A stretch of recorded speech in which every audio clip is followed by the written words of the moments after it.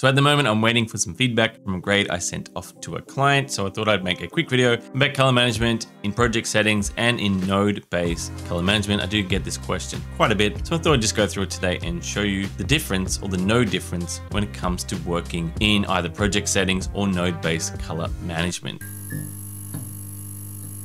First of all, let's do our color management in project settings, but let's quickly talk about the clips because this is quite important. So our first two clips here are ProRes, but they are ARRI clips. Then we have a Blackmagic footage here. I'm pretty sure this is 6K. We also have Blackmagic here, but this is RAW. So Blackmagic RAW or BRAW, if you want to call it that. This is really important to know, and we'll talk about this in a minute. Then we have Red here. This is Red ProRes. Then we have Red RAW. Again, it is important to know if your footage is raw or not, otherwise you're going to be doing a double color space transform. Then we have some Sony footage here, this dude just walking through the forest. Let's do our color management in our project settings. So what do you want to do?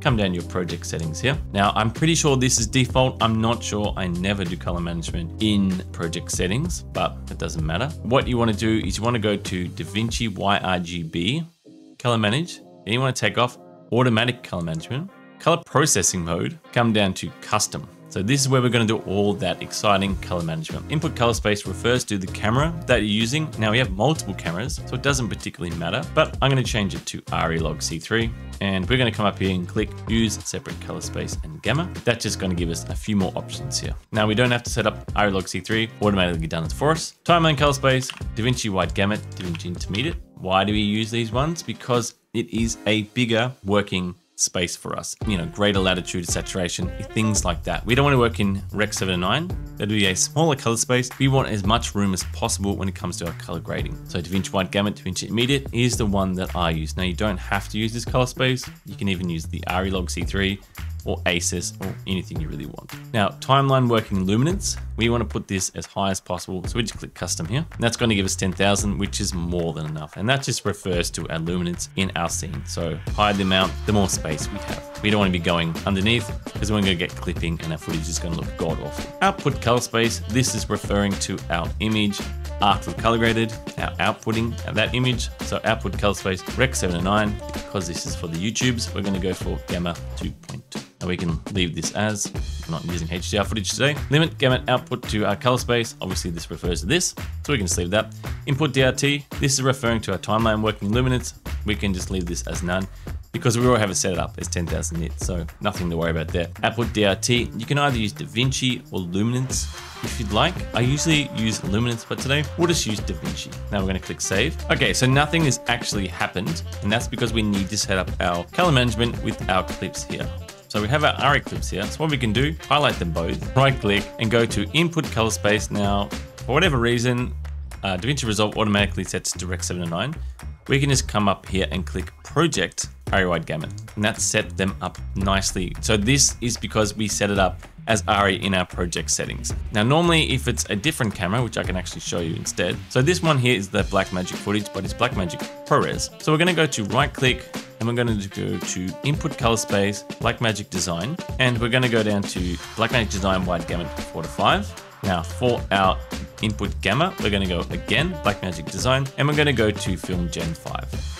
What I'm also going to do is I'm going to save this still here, so then we can compare it to our node-based color management to see if there is a difference. You might notice that these two clips here actually look like they're already set up. And that's because they are, and that's because they're working with raw footage. Resolve will automatically set up your raw footage if you set it up in your project setting. What I mean by that is, with our footage here, we're gonna go to project settings. I'm gonna come down to raw. Let's go to Blackmagic Raw.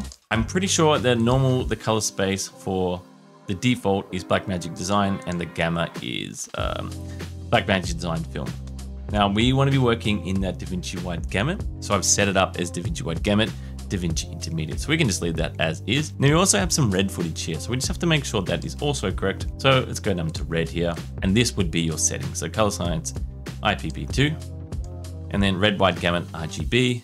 And for our gamma curve, log 3G10. I always leave the ISO, exposure, adjustment, etc., etc. All this I keep it as is because I don't know how it was shot on the day. And I always trust that cinematographer wants these settings. So I'm just gonna leave that as is and everything else should be fine. So we can just go to cancel. And then we have our red footage here. Now, because our red footage is red raw, again, we don't have to change it. That's all set up. And then we just have, oh wait, sorry, this is red footage.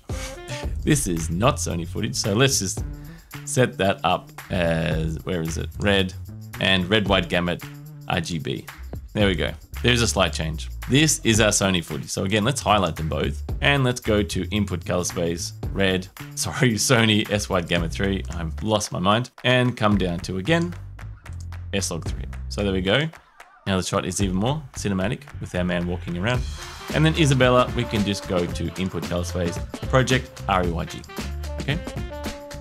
All good. So now all our clips are set up with our color management, and then we can start doing our color management. Now that's all good, but what happens if you want to color manage in nodes?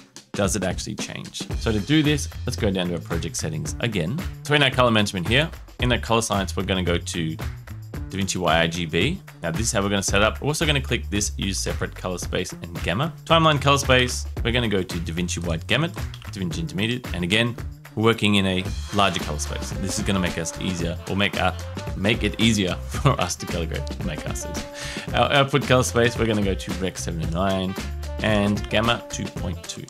We're going to click save. All our clips here are back in that flat working space or log working space, whatever you want to call it. So now we just need to set it up with our nodes. But the first thing I'm going to do before I do this is I'm going to put everything in a group. So these two are ARI. So I'm going to highlight them both, right click, and then go to add new group. And we're going to call it ARI. Okay, now what you've noticed is that you actually have all little dots up here.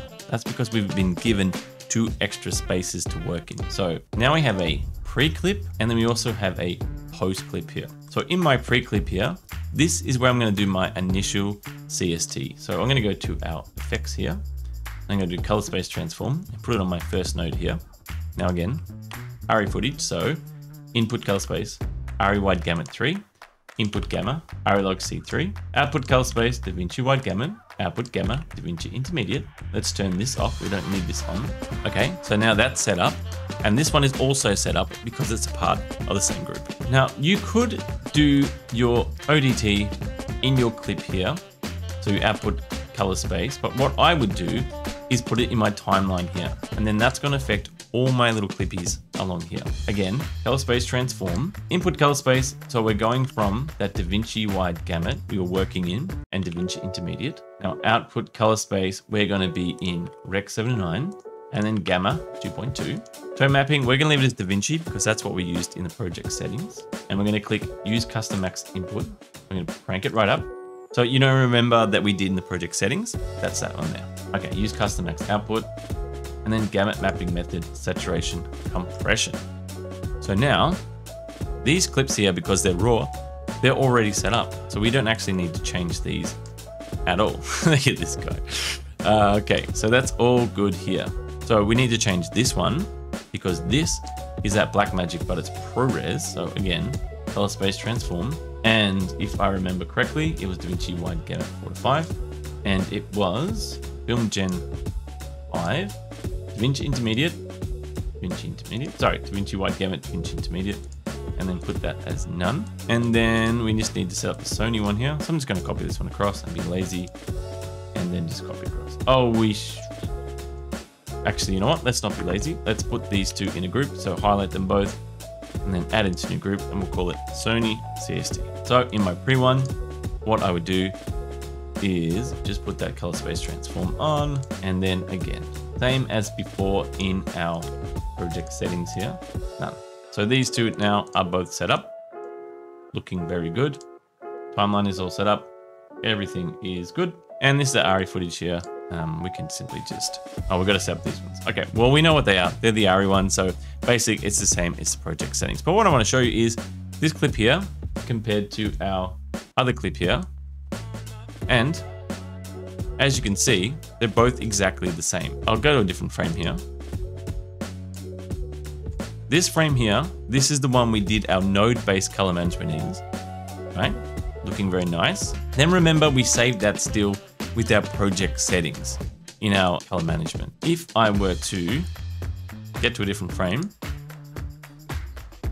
you can see that there's actually no difference at all when it comes to working in color management in your project settings and your node-based color management. For me, I actually rather work in node-based color management. I like to see what I'm doing. I feel like for a weird reason, I have more control. Yeah, if I leave a project settings, I just feel like it doesn't feel like I'm in control of my color management. If you want color management in project settings, that's perfectly fine. You can do it that way. There is nothing wrong with doing it that way. But for me, yeah, I just like node-based color management, but they're exactly the same. So you're not really going to have any issues when it comes to color management in which way you would like to do it. So I hope that clears things up. If you have any questions, just leave a comment below. If you are wondering color management for a certain camera, leave a comment below and I'll make a video, or I'll just tell you in the comments. I'll probably just make a video. It's actually kind of easier. But yeah, I hope that's cleared things up for you. I hope you have a great weekend. I've been Drew from Haiti Films, and thanks again for watching.